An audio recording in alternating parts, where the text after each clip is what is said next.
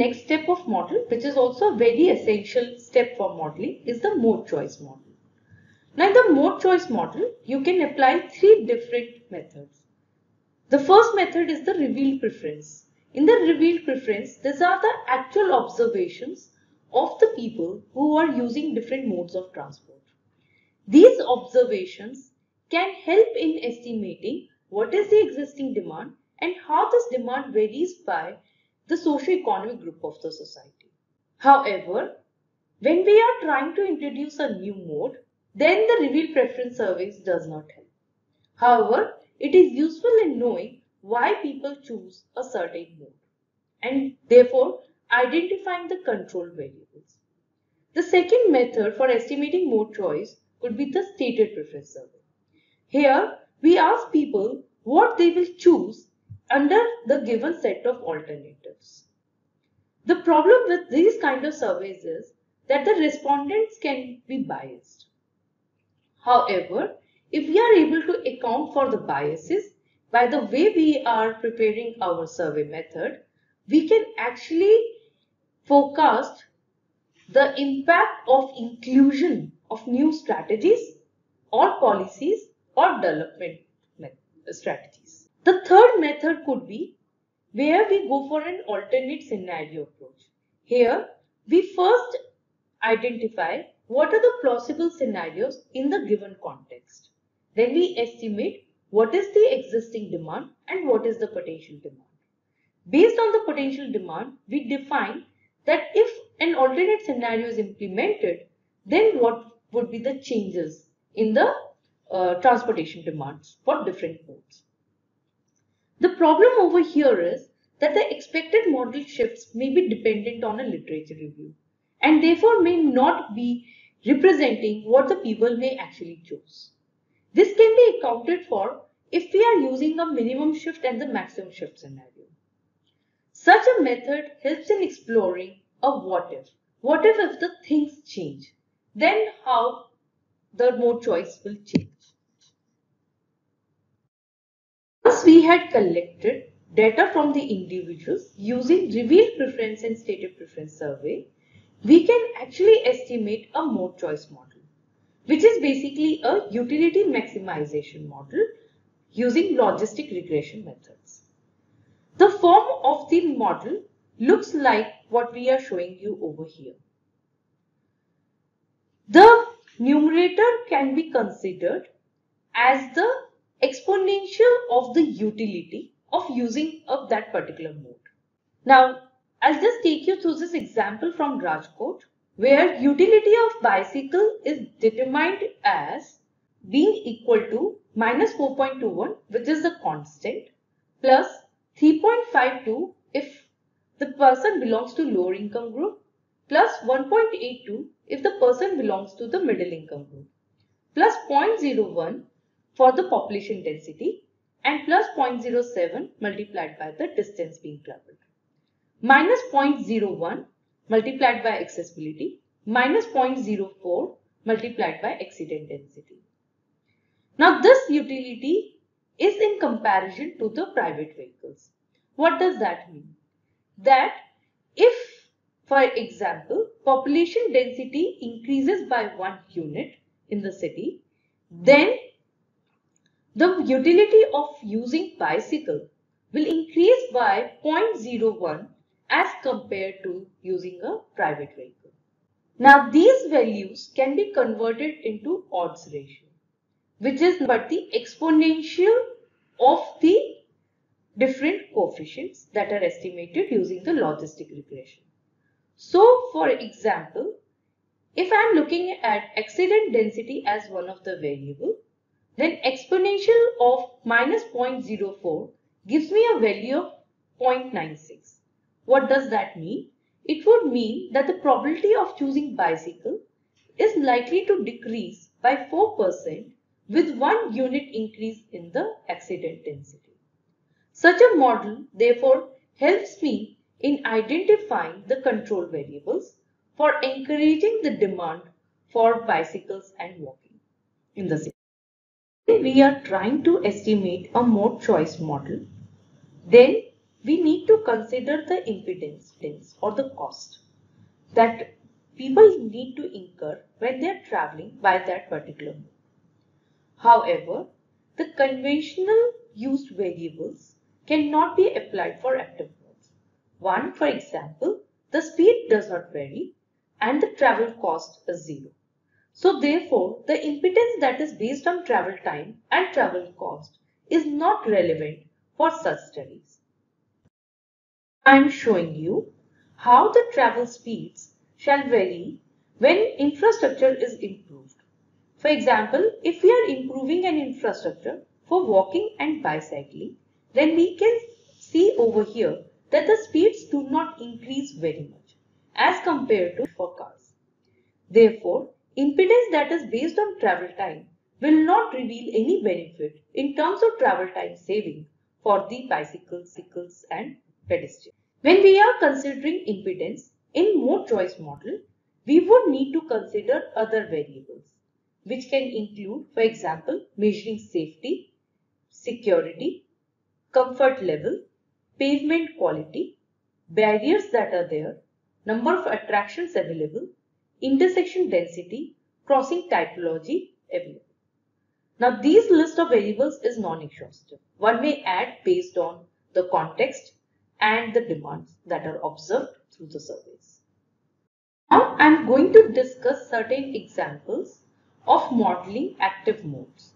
First of all, we will look at how different variables could be measured using specific indicators.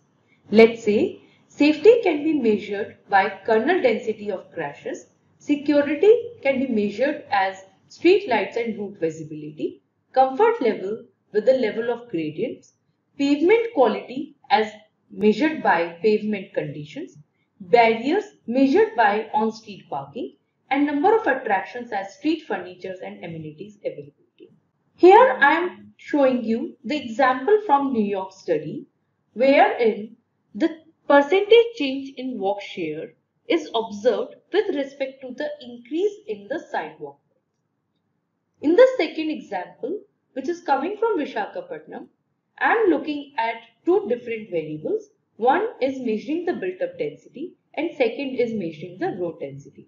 So as the activity density in the city increases, the probability of using bicycling and walking will increase, whereas an increase in road density in the city will result in reducing share of walking and bicycling in the city.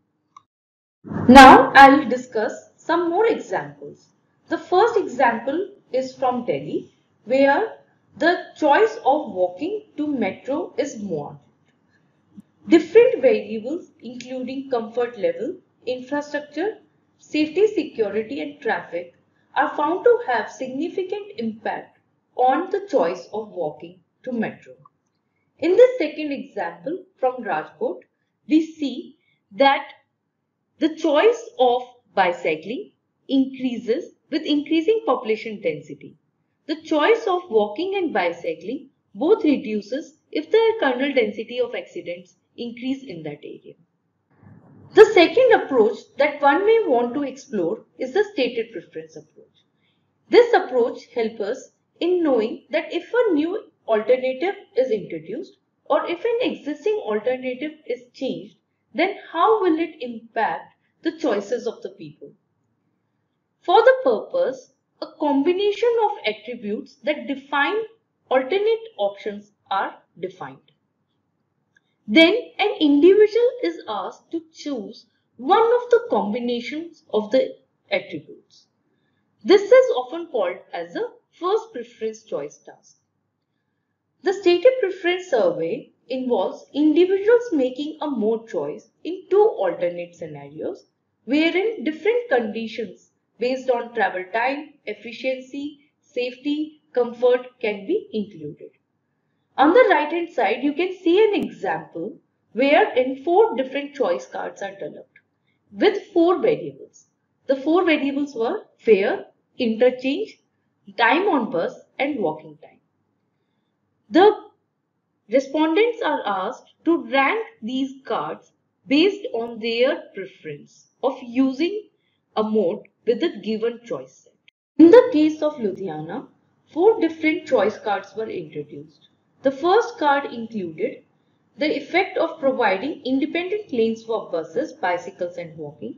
The choice card 2 included better transit policy in addition to what the card 1 was suggesting. Card 3 was including policy against cars in addition to the above, and card 4 was if IC engine is replaced with the electric vehicles. Now we can see over here how in alternative scenarios presented by the 4 cards, the mode choices vary. So the present mode, for example, is 11% people using cars, 39% people using two-wheelers, and 18% people bicycling and 9% people walking. But when we introduce card 1, then we see an increase in bus usage, also an increase in usage of cars, but a reduction in the use of two-wheelers. We also observed that more people are likely to choose bicycle. But in card 2, where better transit policy is introduced, along with independent lanes for buses, bicycles and walking, we observed that the car usage will increase. However, the two-wheeler usage will further reduce with an increase in bus usage. The use of bicycles may decline because the better transit policies are in place. When we are trying to convert these mode choice model and the demand to estimate how different network is catering to the demand, then route assignment step is applied. Again, the problem with the conventional route assignment model is that it relies on the travel time, speeds and travel cost. Again, the travel time and travel cost do not have any impact on the choice of walking and bicycling, particularly because travel cost is zero and travel time does not vary very much by provision of a better infrastructure. Therefore, when we are looking at route assignment for active modes, we need to consider other variables for modeling the route choice. The examples of alternate variables may include considering traffic volume, speeds, slopes, safety, availability of segregated infrastructure and lighting. So as discussed, if we are using conventional variables of route cost and route travel time, then we will not be able to appropriately model the demand for active modes. We need to consider the alternate variables which include the route attributes. Based on the route attributes, we can define the alternate route choices that are available to the individuals. The choice of using the route by the individuals shall depend on the gender, age, income and other variables. Now this is the preference card that is prepared for route choice analysis. I am drawing example from Pune, and here we can observe that 2 choice sets are introduced. The first choice set is about the type of route that is there, which include the quality of the pavement, the gradient, the crowdedness, particularly the presence of pedestrians, and the on-street parking availability. In this particular choice set, 2 variables are changed, that is the gradient and the pedestrians present on the road network. The respondents are asked to choose one of the choice card within the given set. In the second choice set, the built environment related variables are considered, which include road width, building density, land use mix, and informal sector employment. These choice set cards are presented to the respondents and they choose the preferable choice amongst the 2 choice cards. The data collected from there can help us in knowing how people are likely to make their route choice under alternate scenarios. This helped us in estimating a bicycle compatibility index, which basically had 4 factors: physical safety, social security, barriers and intersections. The physical safety related variables were having lesser frequency of buses, lower speed of motorized vehicles, lesser traffic volume, and dedicated bicycle tracks. Social security related variables included formal land use functions, informal land use along the roadside, lighting availability, and presence of other bicyclists and pedestrians on the road network. Barriers related variables included pedestrians on the road, on-street parked vehicles, poor pavement quality, and gradient. Intersection related variables included crossings signalized or unsignalized, roundabouts, and uncontrolled motor vehicle entry and exit. All of these variables were then converted into a bicycle compatibility index, and for every route or every road link that is digitized, such index is estimated, which is then therefore used for final estimating the demand on the different networks. Summary, we need to consider a modified four-step modeling approach when we are trying to model active modes. The first step should particularly help us in understanding what is the existing demand for active modes, who are the existing users. Then using a scenario-based analysis, we can estimate the demand for potential bicycles and walking in the future years. When we are trying to estimate the mode choice and the route choice and finally do a network assignment, we need to collect detailed data. This would include first preparing a route inventory, which would require us to map infrastructure, identify what new projects are coming in, define infrastructure by typology, and a care should be taken that all the links are digitized, including the local streets and the micro streets. For all the streets and all the links, the traffic volume and speed need to be recorded. Household surveys data should be collected.